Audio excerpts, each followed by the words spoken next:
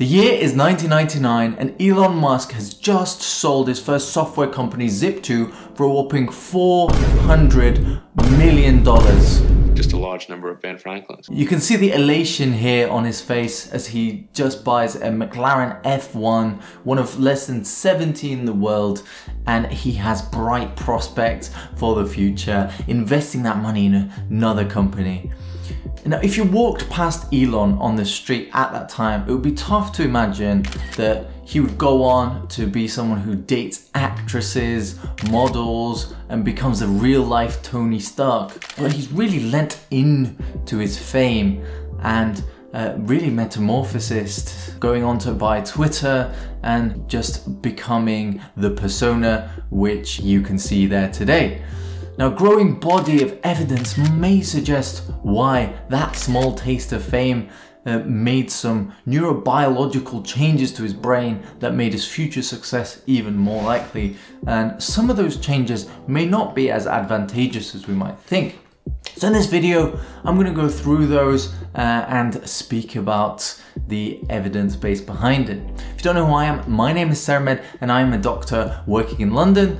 I make videos on celebrity health to try and help us learn from their experiences. If that's something you're into, hit subscribe so you can stay informed. Now, back in the mid-2000s, a group of researchers from Stanford examined the African Brackish and found a school of fish known as the Cichlids. What's interesting about this school of fish is that the non-dominant male is this drab, taupe, dull color. Now, as soon as this male is given an opportunity to get some land and to be able to mate, it starts to transform. It becomes this neon blue or yellow color, starts to attract more and more attention, and other fish start to see this fish with a higher social standing. It shimmers aggressively with its new color to rivals and mates alike that's ready to fight or procreate. And what's interesting is that this new color will be able to give this fish more opportunity. When you test the brain, neurobiological changes happen in this fish that make it change its behavior. What's even more interesting is that this adoration for high status animals isn't just present under the sea. In 2005, Dr. Platt and Dr. Robert Diener examined the monkeys. Now, the monkeys were placed in a room and they were taught that if they looked to the right, they got a squirt of delicious sweet cherry juice. And if they looked to the left, they got a smaller squirt. But they also got a bonus, and that was to see one of two things. Either a high status monkey or a picture of a female monkey's behind, which is sort of like animal adult content. So time and time again, repeatable results showed that the monkey would be more likely to look left and take the smaller squirt if it were able to see the high status monkey. Just a picture of them, which was very interesting. It's almost like a monkey pay-per-view. And this was one of the first documented evidence for that. This adoration can be translated to humans. And in fact, it's so powerful that even when we fake being a celebrity, we can still get riches as a result of that. A notable example is Anna Sorokin, who was seen as the fake kingpin of New York, where she pretended to be the heiress of $1 billion empire, trying to set up a design gallery in New York and get funding for it. She managed to get Wall Street bankers to give her over $200,000 when she faked having a lavish lifestyle. We see this time and time again with other series like Tinder Swindler, and many people abuse this natural neurobiological phenomenon of adoration to celebrities to be able to get their own gain. But what is it like from the other side, being the celebrity? I think that's even more interesting, because when you act on your work for a long time and people start to notice and recognize it, things really change. The ego begins to expand. and the person can gain a heightened sense of self-worth. Similar traits that you might see with narcissism. And a clinical psychologist named Dr. Rockwell actually created something called the phenomenology of a celebrity after examining 15 celebrities, and she noted that as someone gets more famous, they actually begin to care less about others, become more absorbed in their own narrative. There's only one Zlatan. Are you sure? Yeah. Now what's interesting is because of this neurobiological predilection to appreciate and adore the celebrities, we may let that behavior pass. There's never seen referee in the country. Don't even deserve peace, he should be in this country. But the truth is that success is not a reason to treat people badly, and we should not stand for it. But what's interesting is that when we see a celebrity who has success also be humble, then we adore them even more. So you might see, for example, Russell Brand, who was quite a famous comedian, now is becoming a lot more introspective and humble, and he's started to gain a huge amount of following with over 5 million subscribers on YouTube, and I quite respect the work he's done. Now what's also interesting is the chemical changes that happen within the brain that govern this behavior. But don't trust me on that, because why would you trust a random person on the internet? And you would be right to ask that question, because you shouldn't. But what you should do is trust someone with evidence, and there is a clinical psychologist specializing in celebrity care named Dr. Rockwell, and she created a document in 2009 called the Phenomenology of Celebrities. In that document, she raised some interesting points.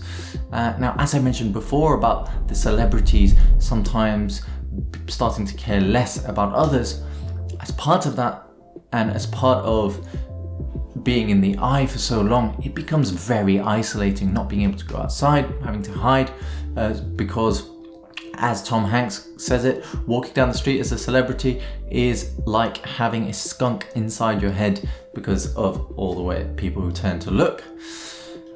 So it can't all be positive, but there are some phases that celebrities go through, which Dr. Rockwell suggests from her study of these 15 different celebrities in different fields. And the first phase is the love-hate phase. Some never get past that phase, like Megan Fox, for example, who mentions that being a celebrity is like having 1 million people bullying you all at the same time, and had really quite a negative experience of that, couldn't handle it. When you get past that love-hate phase, you move on to the next phases, which are addiction, acceptance, and adaptation to the new ways of life.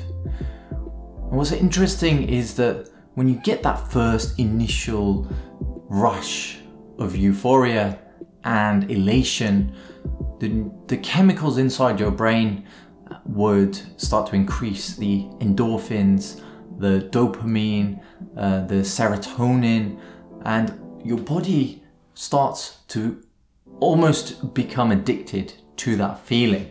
As a result of that heightened state, eventually it becomes not enough. In a similar way that someone who takes drugs for the first time will start to need more and more to get the same rush, and then when you drop the amount of drug, they can sometimes withdraw and feel horrible.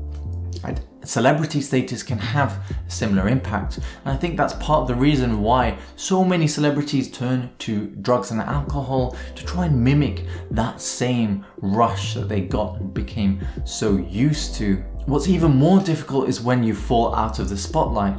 For example, we saw this with my recent video on Madonna, where she does everything that she can to try and stay there, and it's because everyone wants to be relevant and to be adored, but some have adapted. Now, Dr. Rockwell gives an example of this in her phenomenology paper, where she mentions walking into a wedding and seeing an old R&B star, and the R&B star was telling her about the experiences she gets when people recognize her on the street, and they say, "Hey, didn't you used to be ... because she can't reveal the identity of the person." And ultimately that fame goes away, but there was a craving for what once was.